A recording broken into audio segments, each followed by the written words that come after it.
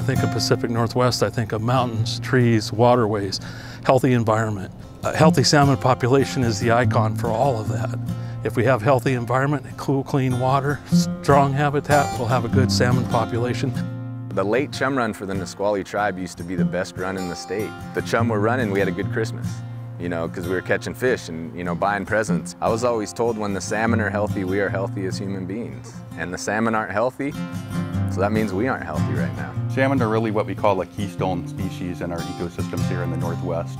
There are a ton of other animals that depend on them as prey. One of the most important roles they play, though, is they bring nutrients back from the ocean and up our creeks and rivers. It's essentially acting like fertilizer and driving the food chain. So we manage salmon fisheries through a number of jurisdictions. Because they travel across state and international boundaries as they move out into the ocean, we work with the Pacific Salmon Commission, which manages fisheries up and down the Pacific coast.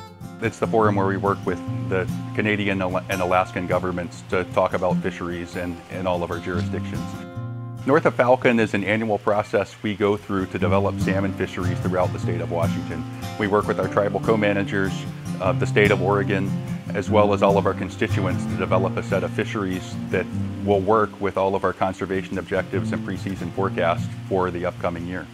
The term north of Falcon comes from a point in Oregon called Cape Falcon, where Washington stocks tend to conduct ocean migrations north of that point. The role of the public at North of Falcon is an informative role. We are there representing you, the public.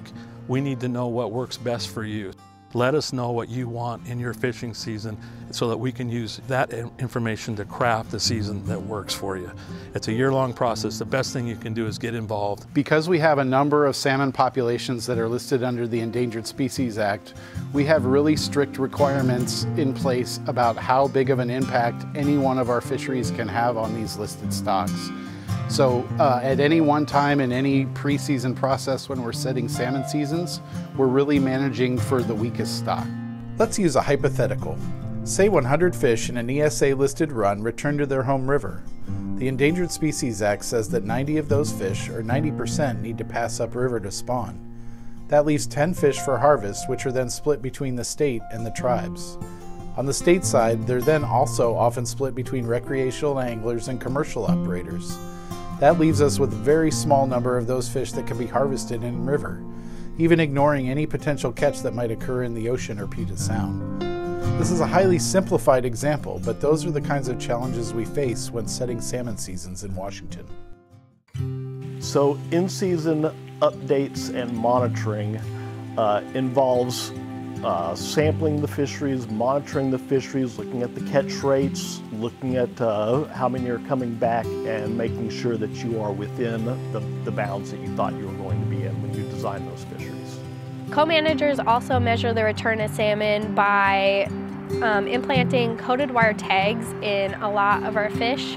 As they return, we're able to collect those coated wire tags after the salmon have had a chance to spawn, and that recovery, that data management piece is integral in ensuring that we know how many fish are going out and how many are anticipated to come back. So most of the fisheries in Puget Sound are what we call mixed stock fisheries, and this is because the majority of the fish that are migrating to the rivers are migrating at the same time. So they come in from the ocean and they'll kind of congregate in the Puget Sound from all different river systems before they then go off into their natal rivers to spawn. Threatened and endangered stocks, similar to the Still-Squamish Chinook, can have lasting ramifications all throughout Puget Sound fisheries. Essentially, when our Chinook stocks are struggling, we need to be mindful that those fish can still migrate outside of the Still-Squamish River, through the Puget Sound, up through Canada and Alaska, and then all the way back again. Sometimes that can mean reduced harvest opportunities for southern U.S. fisheries, and especially those in the Puget Sound. As we implement fisheries in those waters, we have to account for the impact on all of those stocks, whether they be Puget Sound stocks, Columbia River stocks, Oregon stocks, Canadian stocks. Part of that means that the math and the science that we've developed requires us to be mindful of these stocks during the salmon season process, and that is a challenge each and every year, but it's something that we have to do to ensure that we're meeting those ESA requirements and allowing these salmon stocks to recover. A single stock fishery or a terminal area fishery are fisheries that occur close to the mouth of a river or in the river where you know that that's the returning adult population of a particular species, particular run. And it's a lot easier to separate those out and know exactly what you're catching. Although there may be multiple stocks within a single river, most times the run timing is different, and so we can craft fisheries to make sure that we're just centering on the harvestable stock in any one system. We need healthy salmon, we need clean water. I think people need to stop living the comfortable life and realize we're gonna have to make some tough choices that are gonna affect all of us. There's a lot of work being done to try to recover endangered salmon.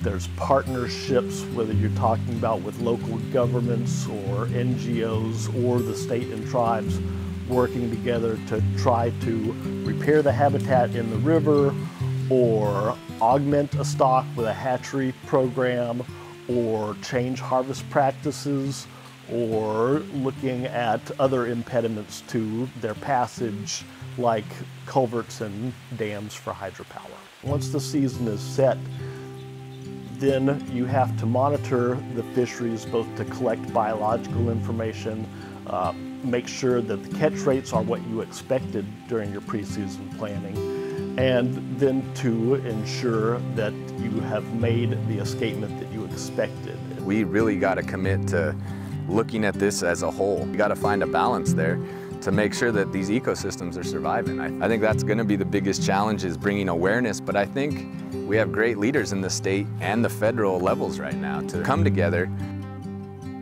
We are doing a lot of restoration. We are getting better at partnering. We are trying to work on some land use planning to make sure that we're putting people on landscape in a way that's protective of salmon. Those are hard decisions. You can't satisfy the right of everybody to have fish if we don't all sacrifice a little bit.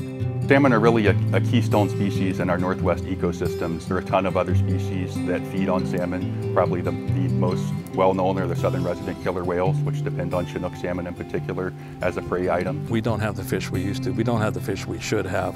That's a result of habitat. We need to improve the habitat that we have. We need to restore what we've lost, and we need to protect what we still have. It's going to take all of us. These are everybody's fish.